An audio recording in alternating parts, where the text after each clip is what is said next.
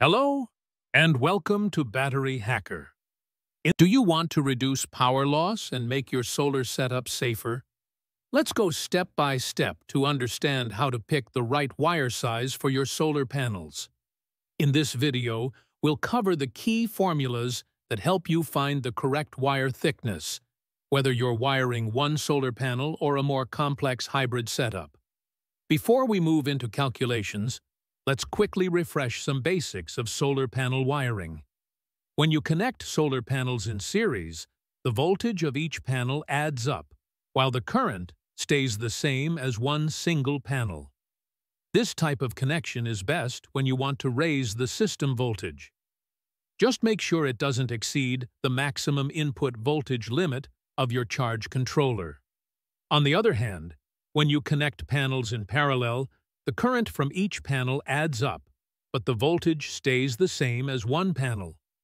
Parallel wiring is often used if your system faces shading issues, or if you are using a PWM charge controller that needs the panel voltage to match the battery voltage. Now, let's talk about how to size the wire correctly. There are two key factors you always need to consider: current and wire length. Both directly affect the voltage drop in your system. Let's take an example. Assume you have one 100-watt solar panel and the distance from the panel to the charge controller is about 30 feet, or 9 meters. Step 1. Calculate the maximum current. Look at the panel's short-circuit current, also called ISC. For this panel, it's 5.21 amps.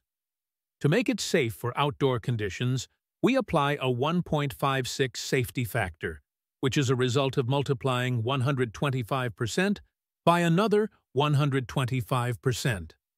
So the maximum current, or Imax, will be 5.2. 1 amps multiplied by 1.56 equals 8.13 amps. This means the highest possible current that might flow through your wire is 8.13 amps. Next, we use a voltage drop calculator.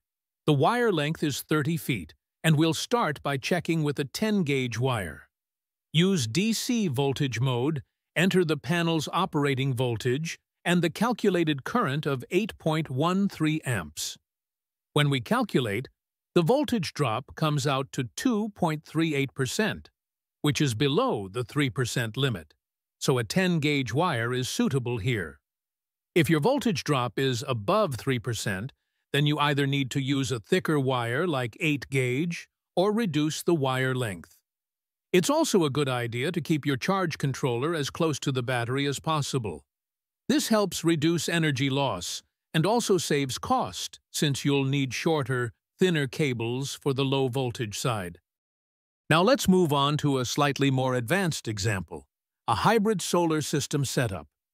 Here we'll configure two panels in series and then two of those series strings in parallel.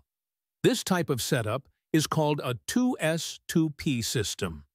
In such cases, a combiner box is required, and it should always be placed as close to the solar panels as possible. We'll go step by step to calculate voltage, current, and finally, the right wire size for this setup. Step 1. Calculate the voltage and current for the series connection. When panels are connected in series, their voltages add up, while the current remains the same. So, if you have two panels and each one has a VAP of 20.4 volts, then together they will produce 40.8 volts in total. The current will stay the same as one panel, but we'll again apply the 1.56 safety factor.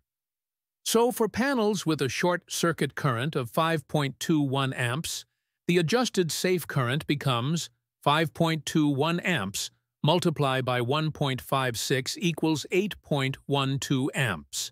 Step 2. Wire sizing between the solar panels and the combiner box.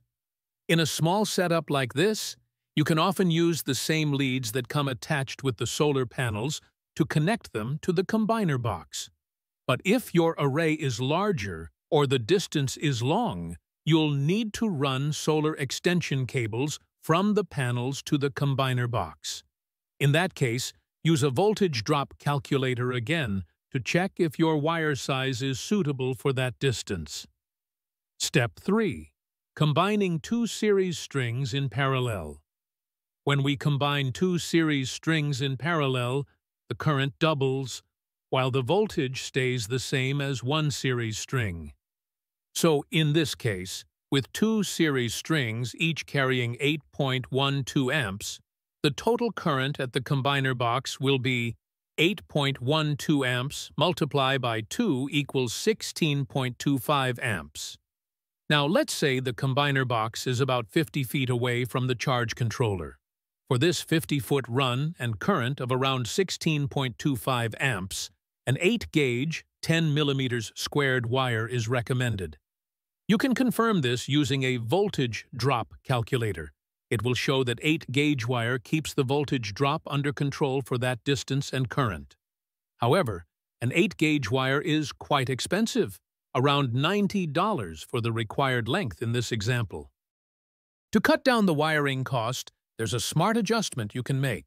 Instead of a 2S2P setup, you can configure your system as 3S2P. That means adding one more panel in series per string.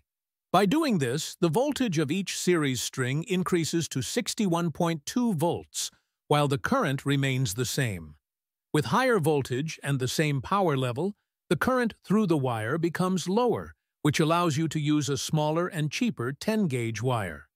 In this example, that 10-gauge wire costs around $76, which saves money without hurting performance. This demonstrates how connecting more panels in series can actually be more cost-effective, because it helps reduce both voltage drop and cable cost. Just remember one important thing. Always make sure that your total series voltage does not exceed the maximum input voltage rating of your charge controller. If you found this explanation helpful, don't forget to like and subscribe for more practical solar setup tips right here on Battery Hacker.